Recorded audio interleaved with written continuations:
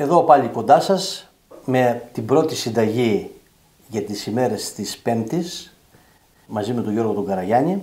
Όπως είπαμε, κάθε Πέμπτη θα σας δείχνουμε ψητά, μαγειρευτά, παραδοσιακά φαγητά και σήμερα θα ξεκινήσουμε από το μουσακά που θα έχει νότα ψητού. Αυτό ζητήσαμε. Έτσι, αυτό ζητήσαμε. Θα κάνουμε ένα μουσακά. Αυτό μας πρότεινε. Θα κάνουμε ένα μουσακά γιατί μας το ζητήσανε κυρίως πολλοί φίλοι μας από το εξωτερικό. Είναι ένα παραδοσιακό ελληνικό φαγητό. Εμείς σαν ψητάδες που είμαστε το προσαρμόσαμε και ανάλογα. Μετατρέψαμε λιγάκι, ναι. Αλλά το αποτέλεσμα πιστεύω θα μας αποζημιώσει. Έτσι. Μπελαλίδικος, αλλά αξίζει τον κόπο για αυτό που θα δείτε και για αυτό που θα γευτείτε όταν το φτιάξετε κι εσείς. Και εδώ σε αυτό το σημείο να σας πούμε πως είμαστε η αδερφή Μαλιόρα. Είμαι ο Γιώργος, ο Ανδρέας, κατασκευαστές ψισταριών. Σχεδιάσαμε και κατασκευάζουμε τις ψισταριές άμπρικιο και από εδώ ο πολύ καλός μας φίλος Γιώργος Καραγιάννης, σεφ και συγγραφέας βιβλίων γαστρονομίας. Το βασικό θα είναι ότι το κρέας που θα χρησιμοποιήσουμε για κιμά το έχουμε ψήσει πρώτα. Το έχουμε μισοψήσει, δηλαδή όπως βλέπετε και στα πλάνα έχει μπει σε δυνατή φωτιά, έγιναν 2 γυρίσματα από την κάθε πλευρά. Αργά γυρίσματα, γιατί ο στόχος μας ήταν να πιάσουμε κρούστα απ' έξω και να πάρουμε τη μυρωδιά του ψητού. Και τώρα αυτό θα το κάνουμε κιμά. Και να πούμε ότι χρησιμοποίησαμε μπριζόλα, σπαρομπριζόλα, μοσχαρίσια με όσο λιπάκι έχει. Όσο πιο πολύ λίπος βέβαια έχει, τόσο πιο νόστιμο θα βγει και ο μουσακάς μας. Θα το ξεκοκαλίσουμε τώρα και θα το κάνουμε κιμά. Τα κόκαλα, δεν ξέρω, ο Αντρέας εδώ τα καλοκοιτάει. Κάτι θα γίνει με τα κόκαλα. Και το κιμά μας προτείνω, έχω φέρει έτσι 2 μηχανές εδώ από τη συλλογή μου αντίκες και θα αναλάβει ο Αντρέας. Αντρέα, εσύ θα αναλάβεις να λες εδώ το... Τι διάζει, γι' αυτό είμαι παράδειγμα που πράγμα νιβέλα. Αν δεν βαρέσει... Να δούμε και πώς γινόταν παλιά. Αν δεν βαρέσει... Εγώ θα το κόψω για το κιμά.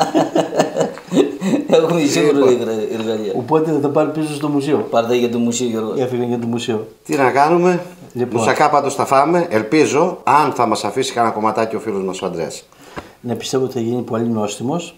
Και επειδή έχουμε πολύ μεγάλη διαδικασία σε όλα αυτά τα πράγματα, να σας εξηγήσουμε διάφορα θέματα, ακόμα και την κοπή του κιμά, ο Ανδρέας εδώ θα μας ετοιμάσει τα ουζάκια μας για να τα πιούμε μετά όλοι μαζί. Όση ώρα θα περιμένουμε να γίνει ο φούρνος, να ετοιμαστεί ο φούρνος και να βάλουμε το φαγητό να μαγειρευτεί. Έτσι ακριβώς. Ο καθένας στο είδος του και ο Ανδρέας στα ούζα. Έτσι. Και στα μεζεδάκια του. Έτσι.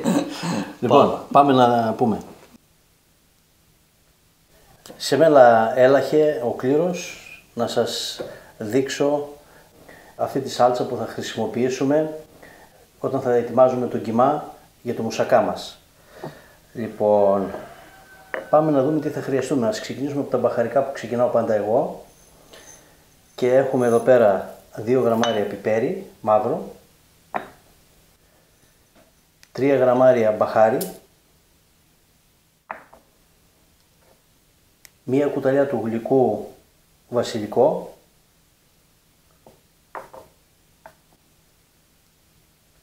15 γραμμάρια αλάτι και 1 κουταλιά της σούπας ζάχαρη, καστανή βάζουμε εμείς. Λοιπόν, όλα αυτά θα τα χτυπήσουμε μαζί εδώ.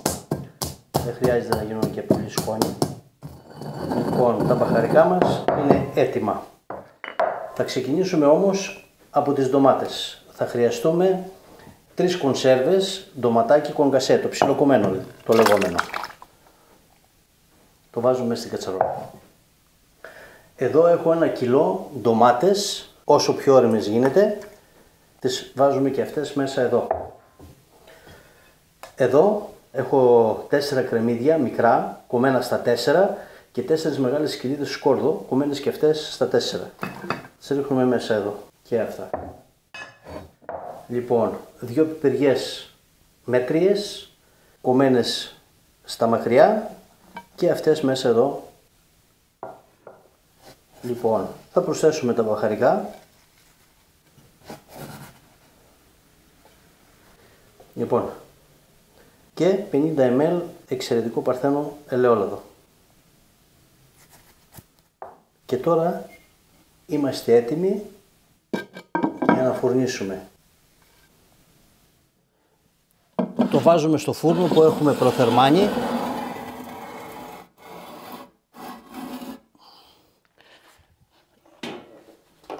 Περίπου 220 βαθμούς είχαμε. Εσείς αν θέλετε να το κάνετε στο φούρνο της κουζίνας σας, να το βάλετε στους 180 βαθμούς για 2 ώρες. Εμείς εδώ θα ψήσουμε λίγο παραπάνω, γιατί είναι παραδοσιακός φούρνος, ψήνουμε με χαμηλή θερμοκρασία, αργό μαγείρεμα, για να γίνει η σάλτσα μας. Και θα σας δείξω στη συνέχεια πώς θα την πολτοποιήσουμε και πώς θα την χρησιμοποιήσουμε. Λοιπόν, τώρα θα ξεκοκαλίσουμε λίγο το κρεατάκι μας.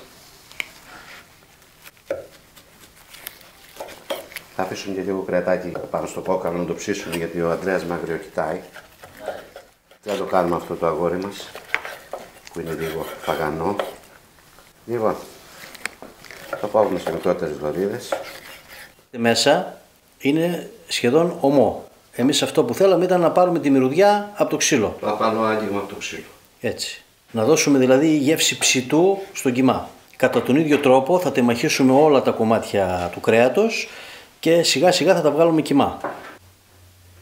Τώρα θα λέσουμε το κιμά μας. Από τη χοντρή τη σίτα το περνάμε. Αυτό βλέπω τώρα εδώ ότι το περνάς πρώτα από το χοντρό. Θα το περάσουμε μόνο από το χοντρό. Α, μόνο. Ναι, γιατί θέλουμε να έχουμε αυτό το κράσι όταν τρώμε το μουσακά μας, να έχουμε την αίσθηση του κρέατος. Ναι. Έχουμε ένα πολύ νόστιμο κρέας. Θα το συνδυάσουμε με μια πολύ νόστιμη σάλτσα. Περίπου 2 κιλά είναι ο κιμάς. Αλλά πολύ γρήγορα σε μια μικρή μηχανή. Αξίζει τον κόπο να πάρει κανείς μια τέτοια ωραία κυμαδομηχανή. Εάν μπείτε στη διαδικασία, να πω εγώ ας πούμε, αν μπείτε στη διαδικασία να κάνετε ψητό το κρέας και μετά κιμά, εάν δεν έχετε άμεσα μηχανή του κιμά, μπορείτε να το κόψετε πολύ ψηλό με ένα μαχαίρι του κρέατος ή με μικρό τσικουράκι όπως παλιά, να το βακίσετε δηλαδή. Αλλά το καλύτερο είναι αυτό. Αυτό ήταν. Αυτό. Και πάμε να το μαγειρέψουμε μαζί με τη σάλτσα μας. Έτσι. Πάμε και τώρα λοιπόν θα λέσουμε με ένα ραβδομπλέντερ την ψητή σαλτσούλα μας. Πάντως έχει φοβερή όψη. Και άρωμα, καλά δεν συζητάμε. Να δούμε και στη γεύση τι κάνει. Κάτι θα Το κάνει. τελικό αποτέλεσμα μετράει. Εσύ που είσαι καλοφαγάς θα μας πεις. Πάμε λοιπόν. Άιντε, λοιπόν. Θα κάνουμε όλα τα λαχανικά μας πουρέ. Και βέβαια παίρνει άλλη γεύση η σάλτσα μας όταν ψήνεται. Είναι άλλο όταν μαγειρεύεται και άλλο όταν ψηθεί. Ναι, αλλά βλέπω μου φαίνεται ότι φτιάξαμε πολύ. Όλη αυτή θα τη βάλουμε στο κιμά. Πολύ θα τη βάλουμε όλη αυτή στο κιμά και άμα μπεσέψει και λίγο μπορούμε να φάμε τα μακαρόνια μας. Να κάνουμε καμιά πίτσα.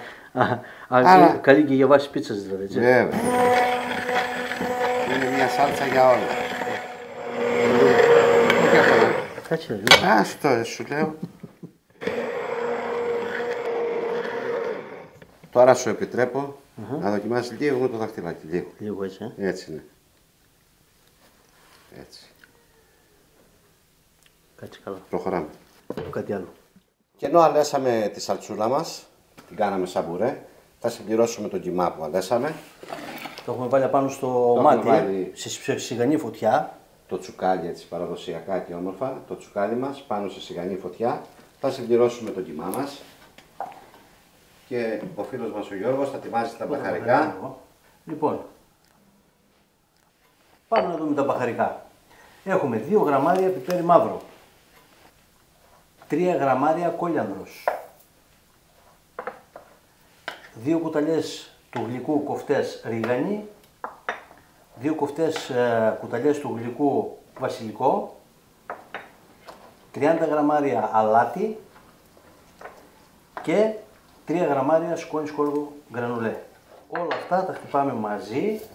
Πιστεύω ότι που είναι έτοιμος εδώ ο Γιώργος με το ανακάτημα να αρχίσουμε να προσθέτουμε και τα μπαχαρικά.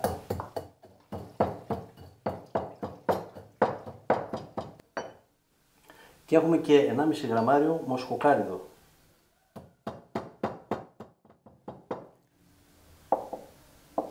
Φοβερά αρώματα και σε συνδυασμό με αυτά που είχαμε βάλει στη σάλτσα δεν του κάτι άλλο. Λοιπόν, συμπληρώνουμε τα καρικεύματά μας. Εγώ πάω στον Ανδρέα για τα τσίπουρα. Να πάρω μια τζόρα και έρχομαι. Θα αφήσουμε το κιμά μας, τη σαλτσούλα μας, να σιγοβράσει για περίπου μισή ωρίτσα. Δεν θα είναι και πάρα πολύ βράσιμο, γιατί μετά θα ψηθεί στο φούρνο ο μουσακάς μας και θα γίνουν όλα πολύ νόστιμα. Και σε πολύ λίγο θα έχουμε μια πολύ νόστιμη σαλτσούλα με κιμά για το μουσακά μας. Αφήνουμε λοιπόν να σιγοβράσει για μισή ωρίτσα περίπου. Πω αρώματα, Τόσες φορές το έχω φάει, ανυπομονώ για μία ακόμα φορά να το δοκιμάσω. Λοιπόν, όσο σιγοβράζεται λοιπόν η σαλτσούλα μας με το κιμά μας, θα στήσουμε στο πίτινο εδώ το ωραίο το ταψάκι του φίλου μου. Και ξεκινάμε τις πατάτες. Ναι. Οι πατατούλες τις έχουμε κόψει φέτες, όπως βλέπετε. Μετά τις βάλαμε λίγο αλάτι, τις περάσαμε με λίγο ελαιόλαδο και τις ψήσαμε πάνω στη σχάρα σε δυνατή φωτιά, γυρίζοντάς τις τακτικά από κάθε πλευρά για να πάρουν αυτό το υπέροχο χρωματάκι. Και να είναι και καλοψημένες. Και τώρα θα μας δείξει εδώ ο Γιώργος πώς θα τις βάλουμε μέσα. Εντάξει. Να δούμε αν θα Το μας χαρακτηριστικό είναι να πατάει η μία πάνω στην άλλη για να γίνει πλέξη δηλαδή. Έχω υπολογίσει πάντως περισσότερες. Για Για να δούμε. αν θα μας λείψουν πάνω από ότι έχει φάει τις μισές Κάτι ο από το Ανδρέας. χέρι του Ανδρέας. Άλλος δεν υπάρχει εδώ.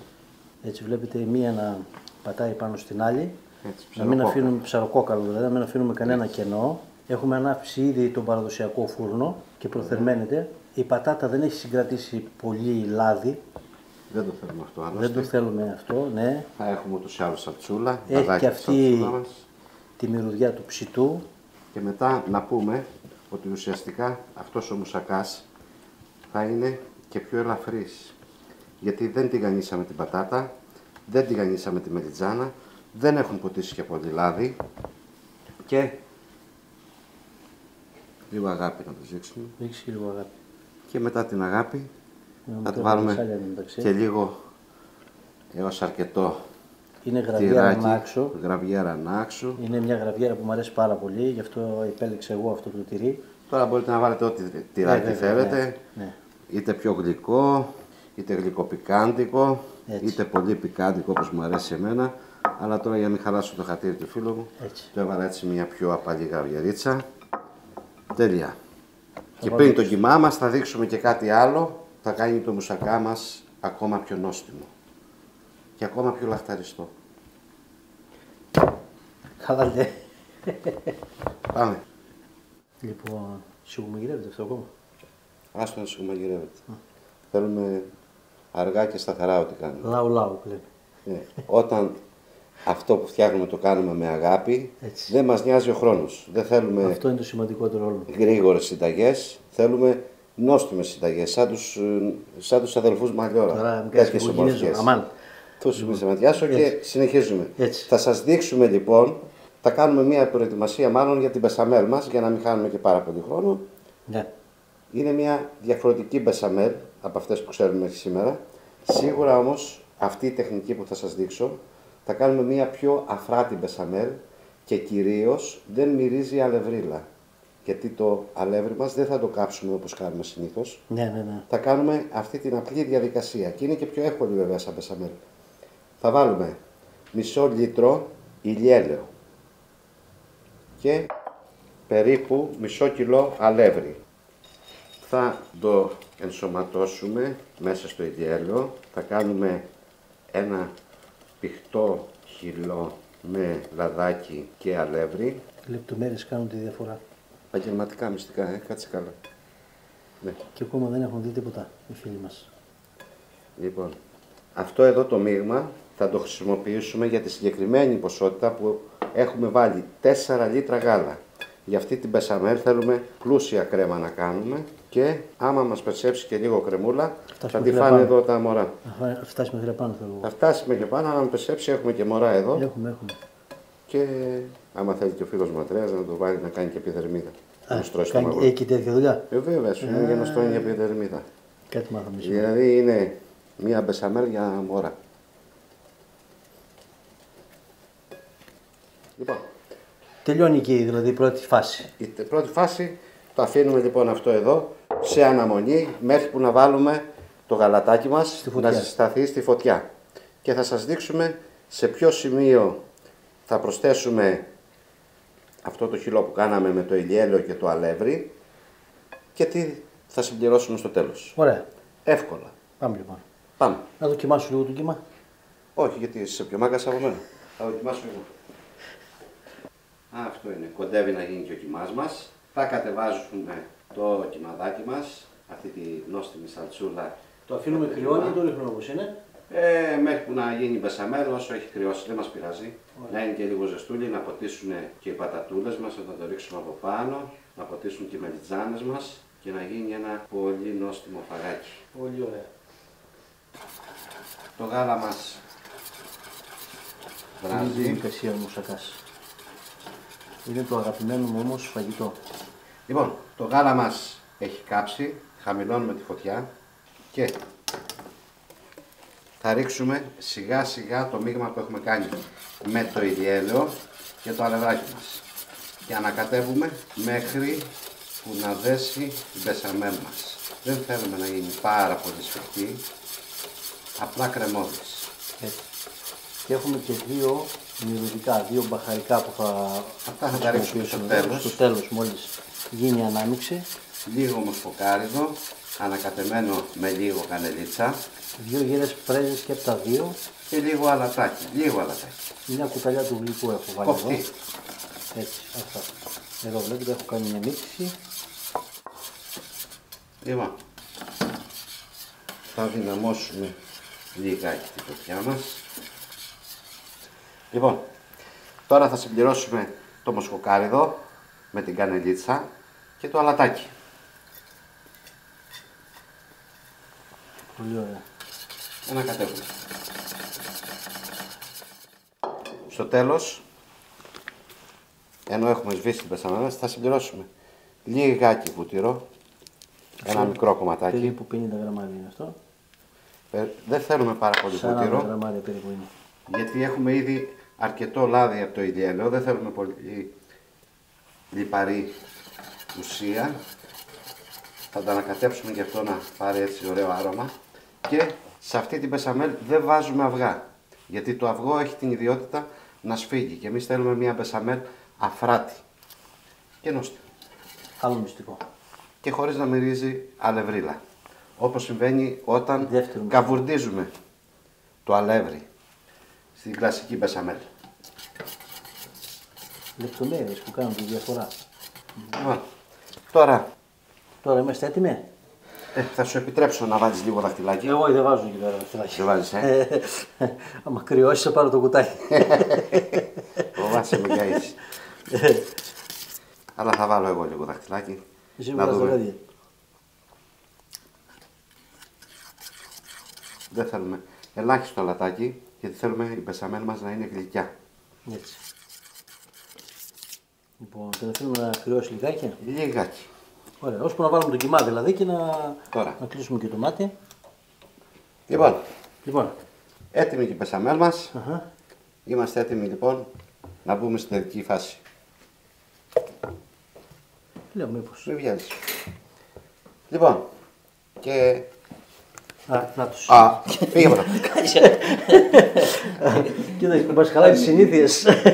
Μία σου επιτρέπω. Μας χαλάει και τις συνήθειες τώρα. Έλα γόρι μου. Πάρ' το το ρημάδι από εδώ, δεν του θέλω να άλλο. Όχι, πάρ' το. Τι είναι το άλλο, τι έχει μέσα το κατσαράκι. Λοιπόν, να συγκεντρωθούμε για να τελειώσουμε. Λοιπόν, θα ρίξουμε, όπως είναι οι πατατούλες μας εδώ με το τυράκι, θα ρίξουμε μία στρώση κιμά να ποτίσουν σαλτσούλα και οι πατατούλες μας. Βάλω τον όλο το κιμά. Yes. Αρχίζει και λίγο. Γιώργο, όταν έρχεται η μάνα μου καλά, το άφηνε λίγο. Λοιπόν, Έχουμε και το μωρό μας. Ένα τελευταίο μυστικό για το μουσακά μας. Ρίξαμε μία στρώση κιμά. Πολλά μυστικά έχει, αλλά πότε θα φάμε δεν ξέρω. Λοιπόν, καλοί μου φίλοι και φίλες, μετά το κιμά λοιπόν εδώ το μυστικό είναι το εξής. Θα ρίξουμε λίγο μπεσαμέλ από πάνω. Αυτό δεν το έχω ξαναδεί. Δεν το έχω δοκιμάσει.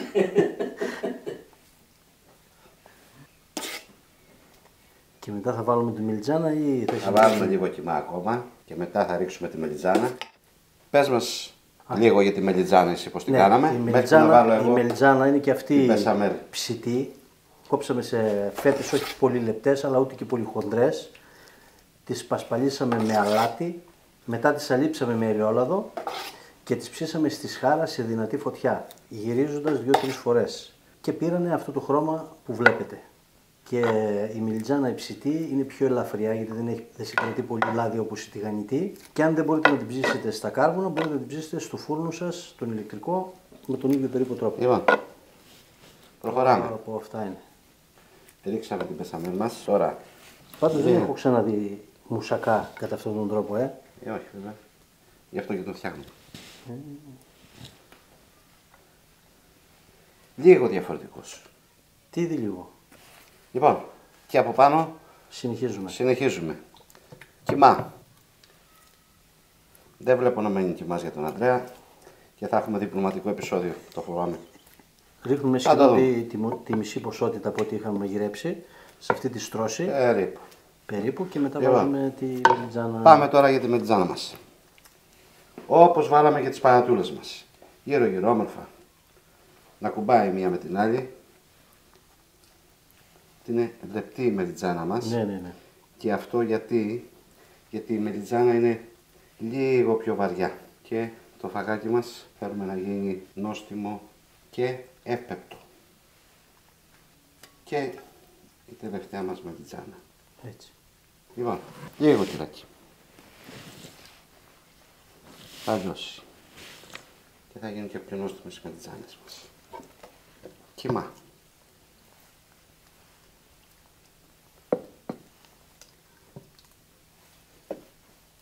Πολύ ωραία. Λοιπόν, λίγο ακόμα τυράκι. Υπερπαραγωγή πράγματι.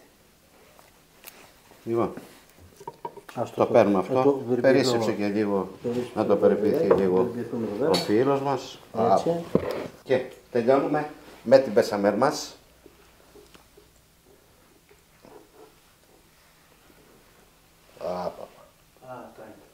Τι φτιάξαμε, γαλακτομπούρικο φτιάξαμε, δεν φτιάξαμε μουσακα.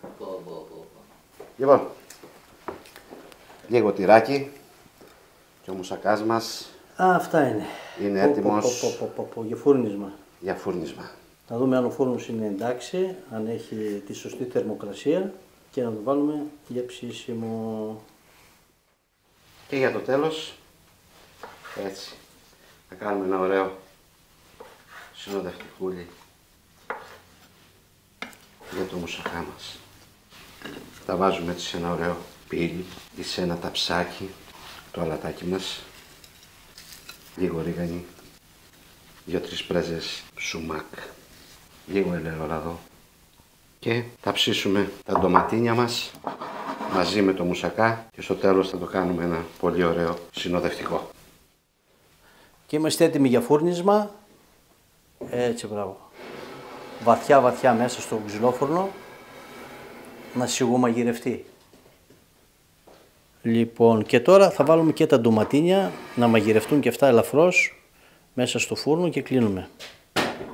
Κανονικά θέλει στο φούρνο τον ηλεκτρικό σας στους 180 βαθμούς για 20 λεπτά με μισή ώρα. Εμάς εδώ μπορεί να μας πάρει περισσότερο γιατί μαγειρεύουμε αργά.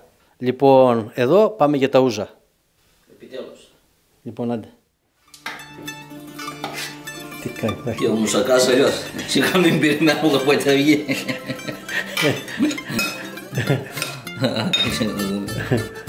Καλό. Μπορεί να φτιάξω κι εγώ.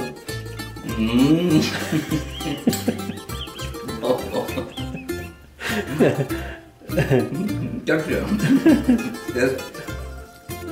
Άντε, Γεια μας. γεια μας. Πάντα τέτοια. Γεια σας παιδιά. Γεια σας. Η καλύτερη ώρα, ουζάκι και καλή παρέα. Και μεζάκι. Να φάμε μια λίτσα. Εμείς σε ταΐζουμε κοψίδια και εσύ μας ταΐζεις ελίτσες. Είναι λίγο το καλύτερο τώρα. Να ανοίγει βάρη. Με τόσα. Έχει και ρεύμα καπνιστή. Με τόσα ούζα που έχουμε πιει, να δω μετά τι θα μαγειρέψουμε εδώ. Και θα μαγειρέψουμε και θα φάμε. Άντε, γεια μας. Δεν αγώνεσαι. Γεια σας. Πω, έτοιμο. Ακούτε τον ήχο. Φοβερό. Για να το φέρουμε έξω. Με τον ήλιο ψητική. Άλλο πράγμα. Είμαστε έτοιμοι. Έτοιμοι είμαστε. Ήρθε η ώρα. Τι Άστο ρε. δεν φάμε, εσύ δεν έχετε κουτάλια. Τι έχουμε το κουτάλι, το φάμε. Τι το φάμε. Το πυρονάκι. Θα περιμένεις, τόση ώρα περιμένεις. Βάζουμε για ένα κυράκι πάνω. Λοιπόν, φίλοι μου, ήρθε η ώρα της αποκάλυψης. Τουλάχιστον τώρα έχω και σύμμαχο, γιατί το πριν δεν μπορούσα να τον κρατήσω. Εσύ με μένα θα είσαι. Θα κόψω το μεγαλύτερο κομμάτι για πάρτι σου. Για άντε να δούμε. Για κάτσε να δούμε τι κάναμε. Τώρα δεν ξέρω αν θα βγει το κομμάτι ατόφιο, γιατί είναι ακόμα... περίπου μισή ώρα. Δεν έχει κρυώσει καλά. Πρέπει να κρυώσει καλά. Είναι ακόμα ζωντανός. Έτσι, τα ζωντανά μας αρέσει και εμάς. Ναι. Έφυγε. Με ψυχημή μιλάς.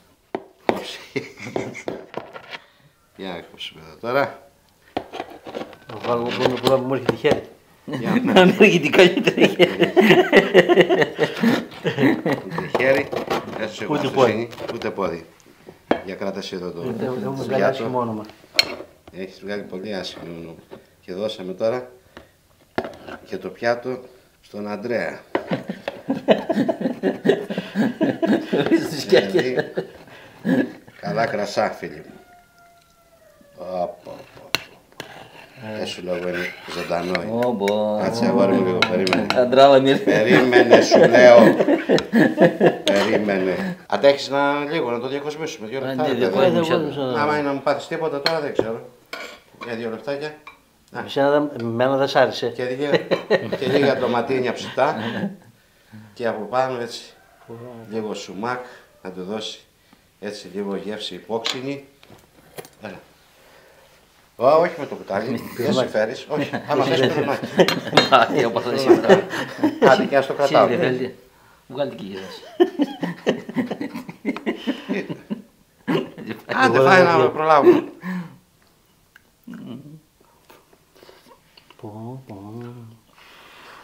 Και εγώ θα στο φυσάω, άντε.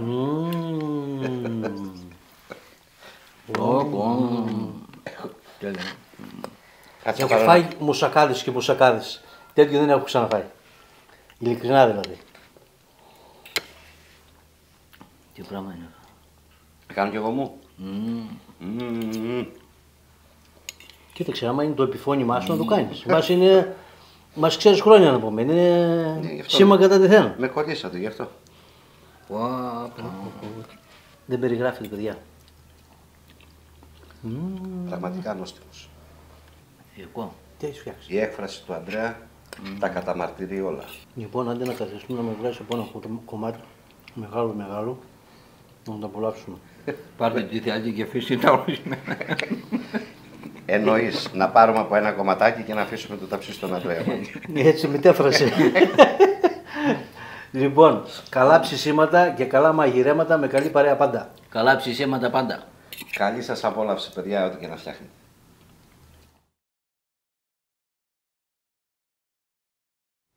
Μου κοιτούσε εκεί.